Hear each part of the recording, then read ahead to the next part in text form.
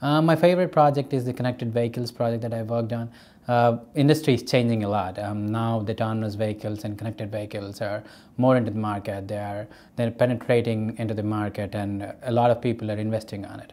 Recently, we worked on connected vehicles. We're kind of analyzing what's the impact of the connected vehicles and how is the future going to be. How the whole dynamics and the whole city is going to change because of those.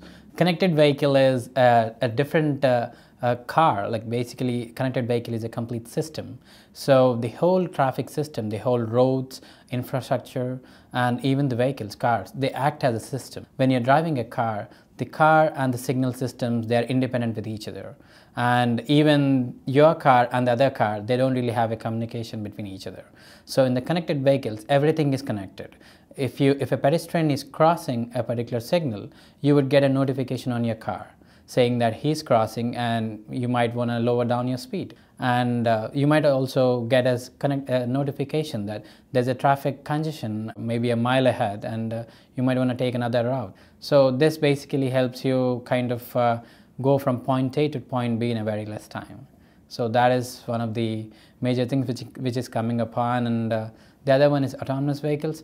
Autonomous vehicles is, as most of us know, it's basically driverless cars.